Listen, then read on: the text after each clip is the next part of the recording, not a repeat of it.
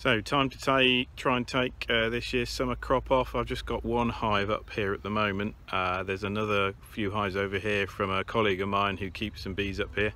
And they're rather angry, which is why I've had to put my gear on already. I've only just got here and they're checking me out, which is a bit annoying. I'm going to have to probably see if we can sort those out if they stay like this later in the year. Anyway, we shall see how much honey I've got. Kind of hoping I don't need the smoker. Hopefully if the clearer boards have worked properly, there should be very few bees in the supers where I'm taking the honey from, but you never quite know. So, moment of truth. Got a brood box there with a super underneath, which I'll leave on for them to collect the autumn flow in to give themselves enough food for winter. Then there's the clearer board just there. And we got two supers on top, which I'm hoping are clear, but we'll see. I haven't used clearer boards for a few years. I've just taken the supers off and cleaned the bees out using a brush to brush them off. It's a bit more work, but it's a bit less hassle in that you don't have to come up, put the clearer board on, go away for 24 hours, then come back. But this time I thought I'd give them a go again. So let's find out.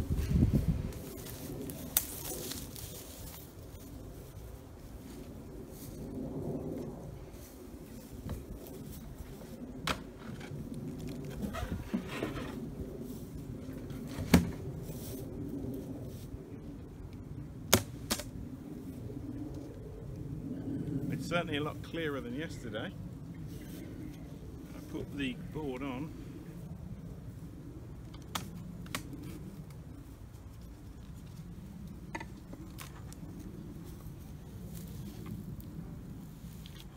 I think that's worked. Yep.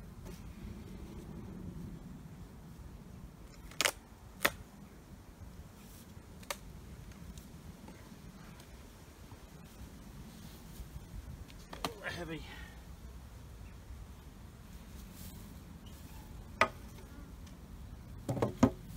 So here's the clearer board on top. It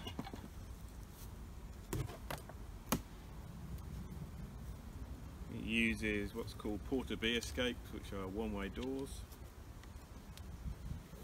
You can see some of the bees on the underside there.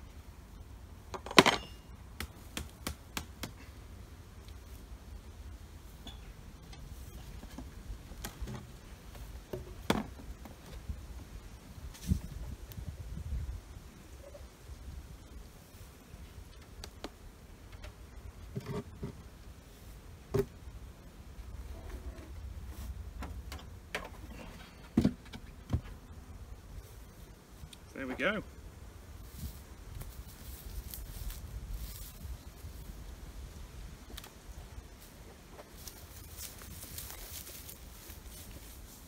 It does seem to have worked quite well. The clearer boards had pretty much cleared all the bees. They're basically one-way doors. They let the bees go down into the brood box but not come back up. Just a few stragglers left, which I'll try and encourage to leave before I drive off. Let's go to the other apiary and try and get that other super off.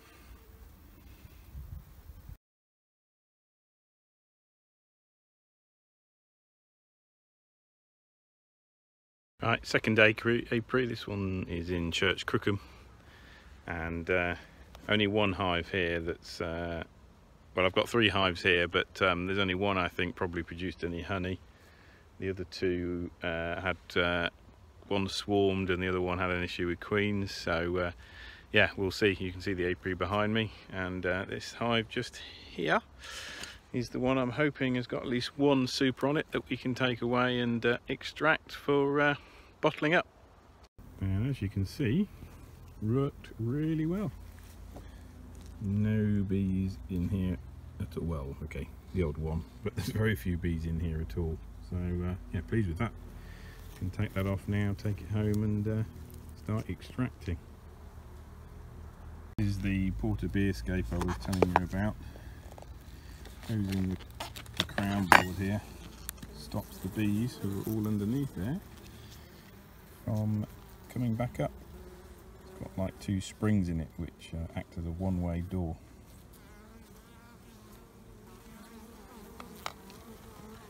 Bees all crowded underneath.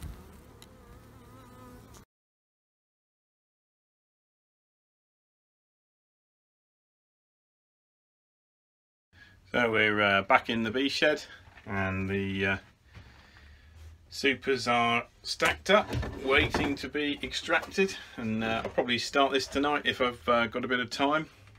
So first thing we'll need to do is take the cappings off, and I'll show you that in a short while. First thing to do though is get this extractor unpacked. So we have an extractor in Fleet Beekeeping Association that is rented out to members. You can hire it for £10 a hire, which is pretty good value. It's not worth buying your own. They're very expensive to buy a decent one, and they really would sit idle for 90% of the time if you bought your own.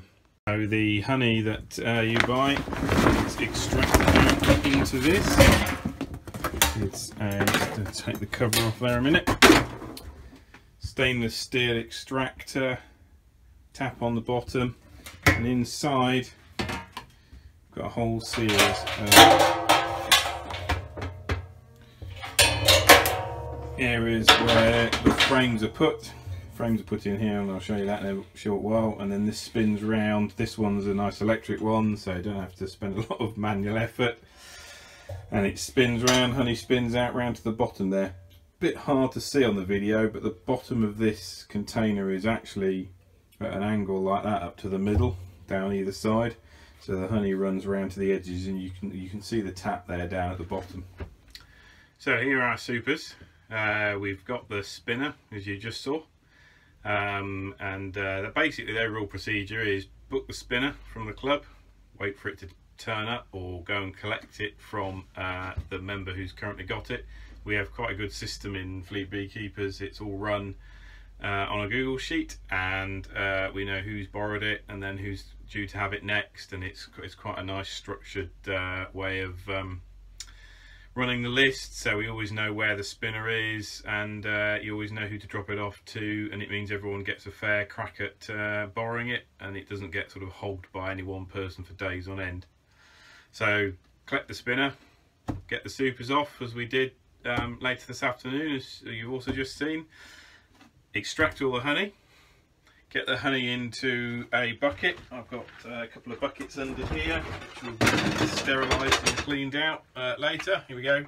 Get the honey into there, and we'll do that by filtering. I've just dropped all my bits of wood, and then we'll go to, first thing after that is clean the spinner out, and this spinner is due to go back to the beekeeping shop, and I've got to drop it off there tomorrow evening. So I've got to get on with this evening really, and try and get it done, and I might have to be up early tomorrow morning to get all this finished so the spinner can go back ready for the next person to borrow it.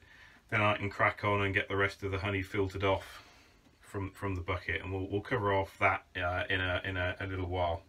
Okay, right, so first thing is get the first frame out. Got my hive tool here. Bees stick everything together with propolis really firmly, so there's no chance of anything getting in, and everything's nice and secure from their point of view. So we need a tool like this to try and lever it out.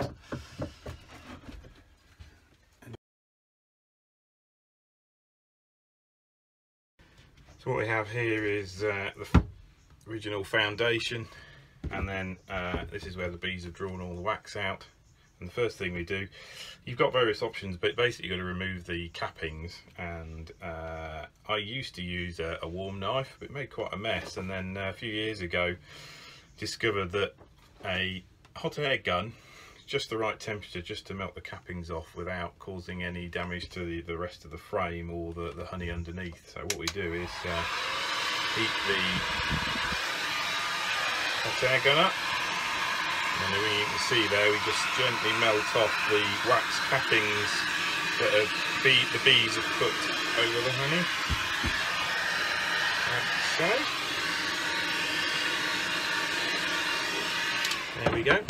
And then we plop this into the spinner ready for spinning. The supers that we've just uncapped slot into the spinner like so. Put the little wooden lugs into the bottom there we go, so that's now in. So we'll keep going, taking the cappings off until all of this is full with uncapped supers ready for spinning.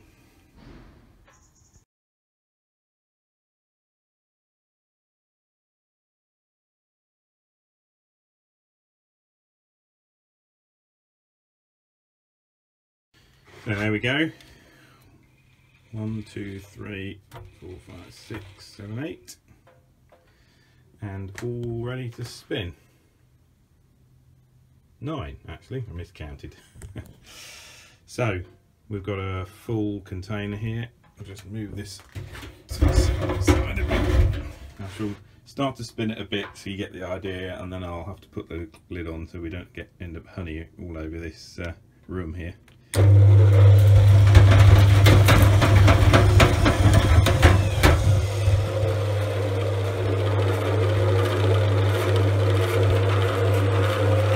See all of the honey, can we just about see there, flying out to the edges and then running down this stainless steel tank here to the bottom. Make sure the tap at the bottom is closed.